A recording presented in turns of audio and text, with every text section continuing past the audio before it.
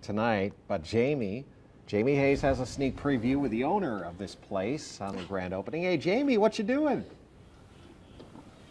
Well, I'm playing Miss Pac-Man, and I'm not doing very good at it, as you guys can see, but Press Start has a bunch of old arcade games here. And again, as you guys mentioned, I am here with the owner, so tell me a little bit about Press Start. Press Start is a full bar featuring not old games, but classic arcade games that have been restored to their pristine original condition.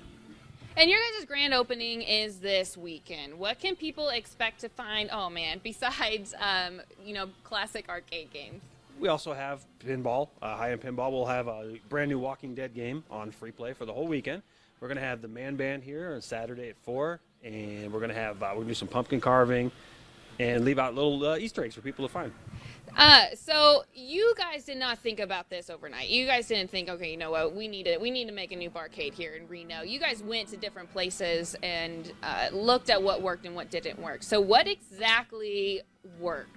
What works, the biggest work is making sure the games work.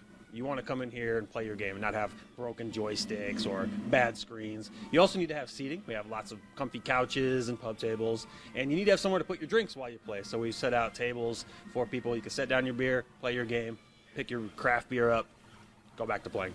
Awesome. Thank you, guys. Thank you so much. So again, this weekend they are doing the grand opening. They actually open today at 11. So if you want to spend some time here today, this is the perfect place. Bring down your quarters. And there are plenty of things for you to do.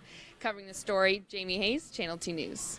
If you get a high enough score, do you get the vampire fangs and the spider ring? The plastic.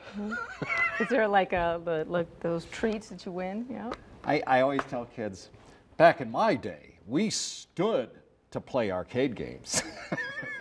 We had to stand up. That's right. Pinball machines, everything, yep. Still to come at Channel 2 News.